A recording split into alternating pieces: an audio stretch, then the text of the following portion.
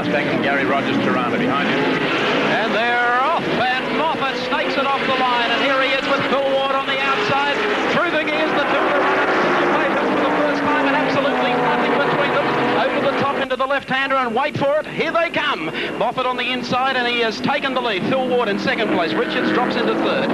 Dunlop loop for the first time. Caught out wide that time was Allan Grice, but onto the back part of the circuit, and it's Moff in front of the Federation's Chevy Monza. A great start by John McCormack in the big V12 Jaguar. He's right up there in fifth place. They made a sensational start, but it's Moffat in the lead for the first time as they go on this 20-lap race.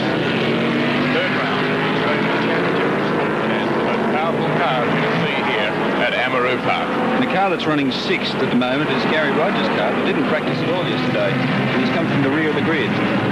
Just look at the shot that Rogers has made. There's John McCormack right behind him in the Unipart number 8 car. Onto the straightaway one more time, and it's 19 laps to go, one down, and Moffat over the hill in second place. Moving right up on his tailpipe now, and I think he's going to harass him over the distance as Phil Ward. Let's take a look at the point standings in the Australian Sports Sedan Championship as we go through onto the back part of the course. And Tony Edmondson is the series leader on 12 points. Locked in second place, Phil Ward of New South Wales, and Jim Richards of Victoria on 9 apiece. Graham Winnicott of number 5 in the Chevy Monza, and in fifth place overall, Allan Grice on 4 points. Edmondson hasn't won a race yet, but he's come second in both. The first race was won by Phil Ward at Oran Park, the second race by Jim Richards at Winton, but by sheer consistency, 2 seconds, it's the Tasmanian driver, Edmondson, who survived that fiery crash in the Alfa Romeo last year, who is leading the championship. And this then is a crucial race, very crucial as far as Moffat. And he's really been countered there by Ward. He says, I've got a bit more power than you, Al. I want to get by, but Moffat gets into gear, going up there. Hooked up, coming up over the top, into the bottom turn. And look at Richards now on the inside of Ward, takes second place away. Big Jim on the move through Dunlop Loop, the right-hander, and now Richards up to put the pressure on Moffat.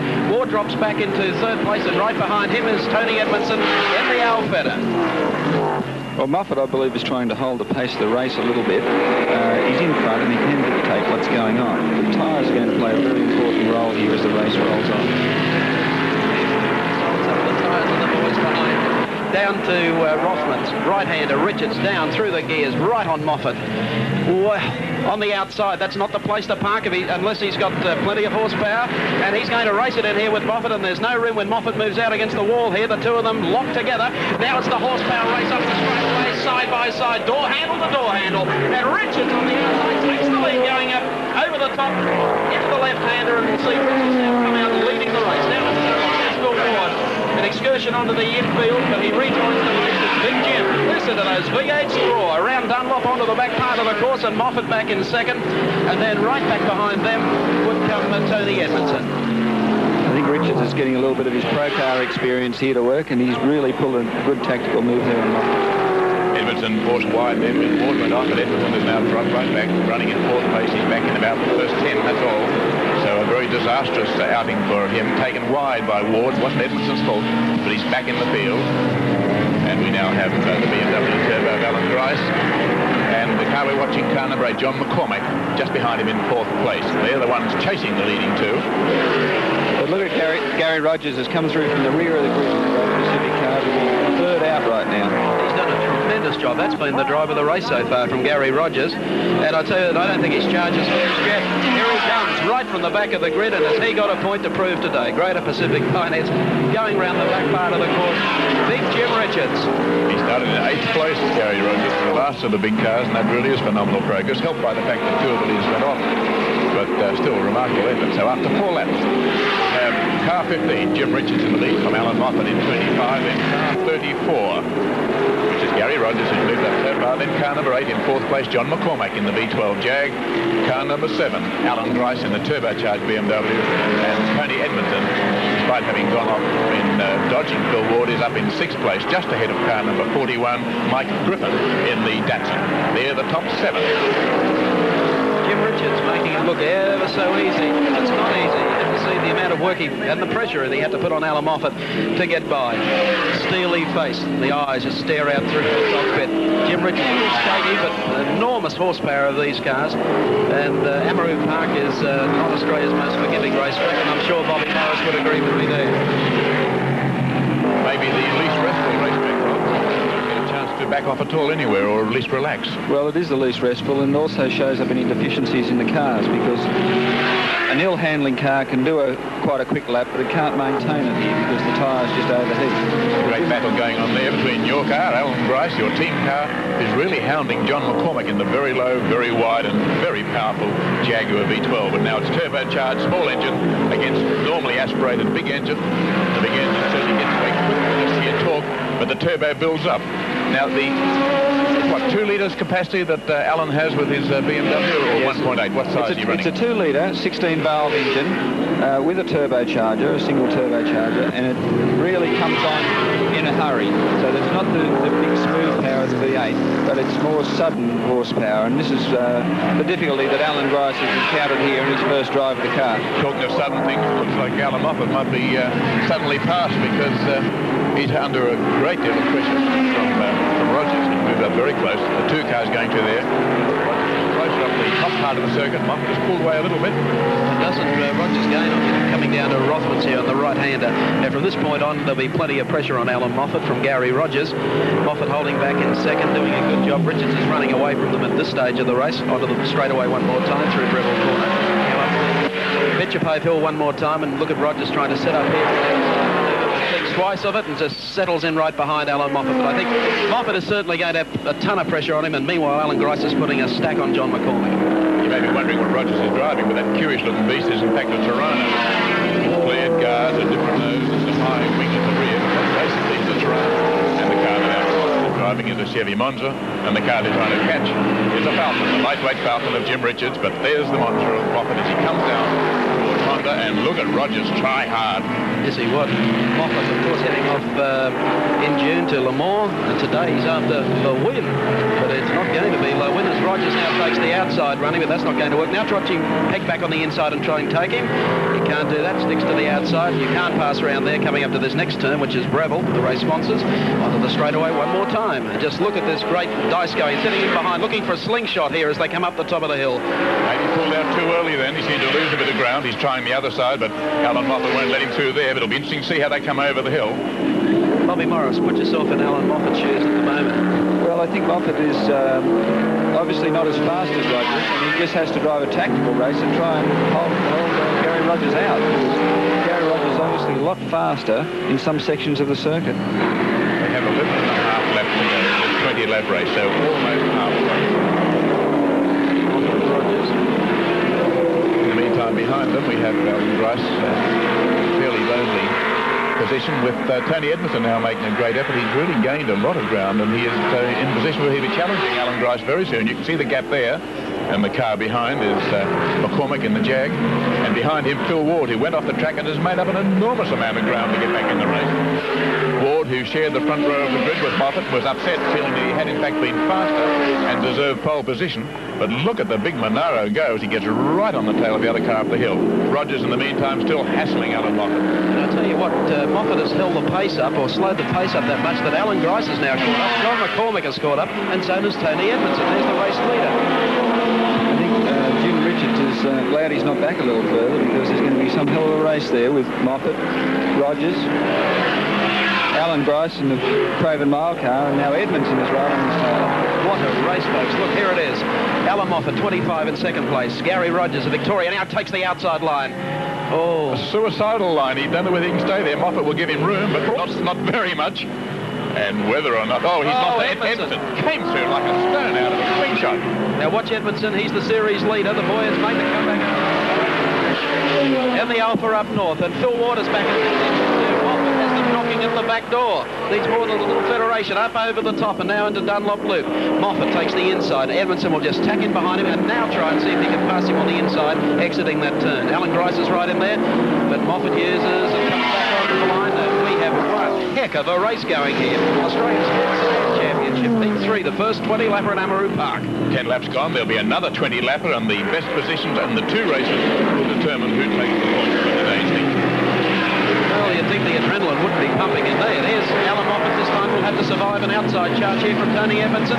Edmondson now looks to the inside. It's a case of who's going to have the most amount of brakes left. in another couple of laps. Rogers is still in there, running back in fourth place, and this time zap goes Tony Edmondson, takes Moffat on the inside and now advances into second. Moffat doesn't want to give up. This time up the inside of him comes Phil Ward, right from the back of the field after running off the course, and Moffat has just dropped about 4 positions. I think he has trouble. He's been passed by everyone. Your on-the-spot analysis of what's happened with Allan Moffat. Well, I'd say that Allan Moffat has been in a little bit of trouble. He's either has a tyre slowly deflating or a slight mechanical fault, because he's obviously not up to his practice time. What Tony Edmondson, the Ultra Male, powered by the Repco V8, the racing engine V8 in there. He ran a similar car in Tasmania, a great motorsporting enthusiast for many years. McCormick just going through. Destroyed the car in a terrible accident up at Surfers Paradise last year. In fact, for a little while it was doubtful whether Tony himself would survive, so severe were his burns, but he's not only survived, he's back racing, and he is leading this year's championship. He's come second in both the races so far, and he's in second spot in this race. Jim Richards has cleared out in front in the Big M Falcon. There he goes. He must have taken on a couple of litres of milk the way he's going around there at the moment, but he has a long lead over Tony Edmondson, who's doing all he can to try and catch up. And Richards, in fact, now lapping some of the 2-litre cars in the smaller category here, minis, the Toyota of Doug Clark facility. I think Jim would be disconcerted with his car at this time to make sure that his tyres still have some life left at the end of 20 laps, and to hold up any challenges that may come from Tony Edmondson as the race progresses. There's the race leader, Jimmy Richards.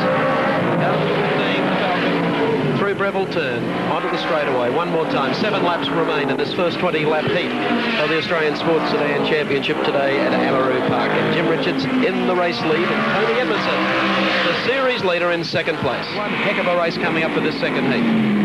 Well, Moffat's in front. That's a good place to be because there's dynamite behind this. Coupling and bumping. Edmondson took a big bump coming out of the Dunlop loop that time, but he's still there in third place, and he's the real danger to these two big fellows out front. A lot of smoking of tyres, mainly. Edmondson's gone. Oh, Tony Edmondson has been spun, just clipped by Phil Ward. 60 degrees. And he's going to have to do this one from the back. You'll notice him, he's already pulling it back round to come into the back of the grid. Allan Moffat has big Jim Richards right on his tailpipe. Edmondson starts running again.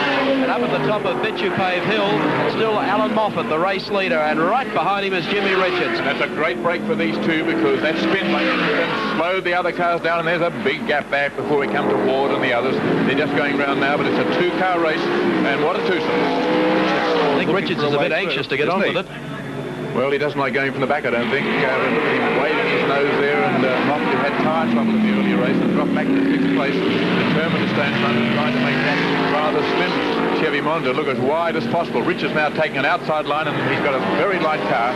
He's going to brake as late as he possibly can, but Moffat forestalls him, takes up the road, goes as wide as he can, and Richards now looking for an inside line. Has to be content for a little while to stay back, but he's squeezing his way through. He's hit Moffat. Moffat has had to check the car, has lost a lot of time there. The alternative was to go into the fence at Breville, and now Richards is in front. Moffat has dropped back a long way to get to the car, and it'll be a very cranky Allan Moffat in the car. It's out there, Bobby Morris.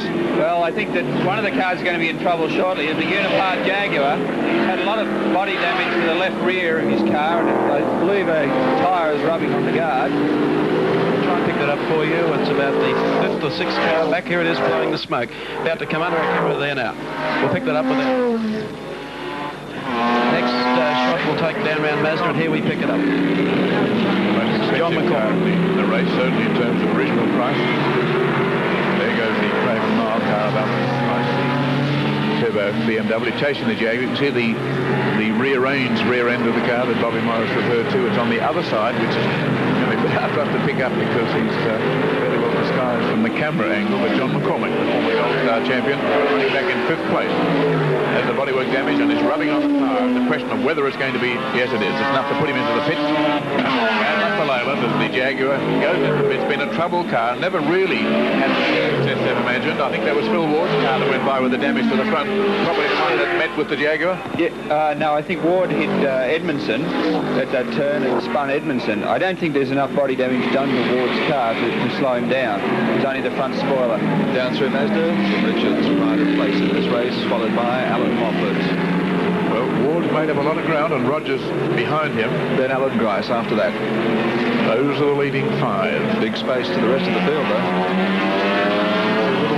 Little Hudson of Mike Griffin, who started from the 9th place on the grid, who's running in 6th place. Right, Just ahead of and Edmondson. He's made up a considerable amount of ground once more to be in midfield. Now the question is whether Phil Ward can make up the distance to catch Allan Moffat. There's Richards coming over the top and down into Dunlop, then Moffat in the Federation Monza. The next is Phil Ward in the Channel 10. He doesn't win any ratings either, let me tell you, on the front spoiler after clipping Edmondson, but as they move on to the back part... Takes a bit of a hammering, you're right. One driver who was in a lot of strife there was Garry Rogers, who made up a lot of ground and got it all squirrely and sideways. But here's a fella who never gets it sideways unless it's in the wet, and he can handle that as well. That's Jim Richards. Car 15 with 15 laps to go. And Ward is certainly out for victory. He wants to get by Moffat, and he's certainly made up ground. He's driving car number 2.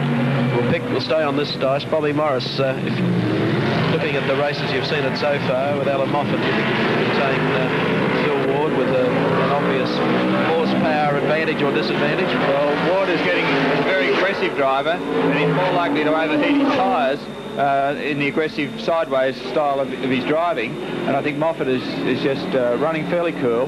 He's driving the car nice and straight, but he's going to be under a lot of pressure from Phil Ward.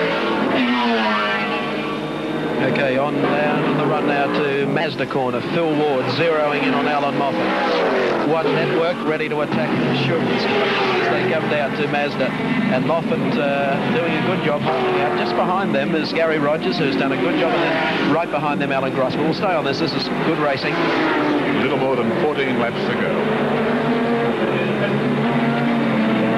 Race starting to settle into a pattern. I don't think anyone is going to put any pressure on the race leader, Jim Richards. Going to come from behind after Allan Moffat won another of his famous starts. And Moffat holding down second. Phil Ward is holding down third.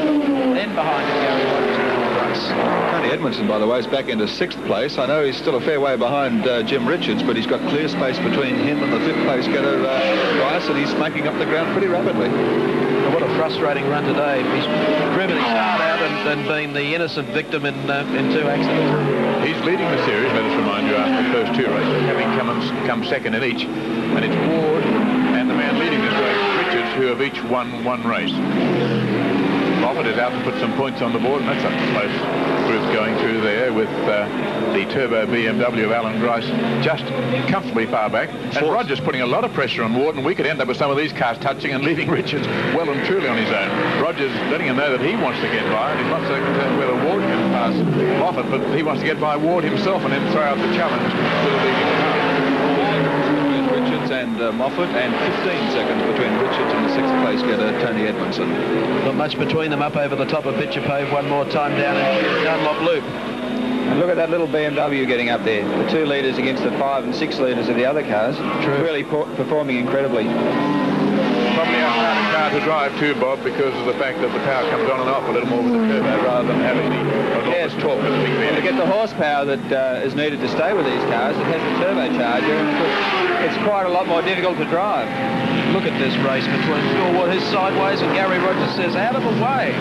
I'm going to the outside, and that's no man's land, let me tell you. They'll get down there. He jumps on the binders. Allan Grice has arrived. The turbocharger in neutral position at this stage, and he'll fire it on the straightaway. Jim Richards, meantime, doing one heck of a job out in front. Moffat in second.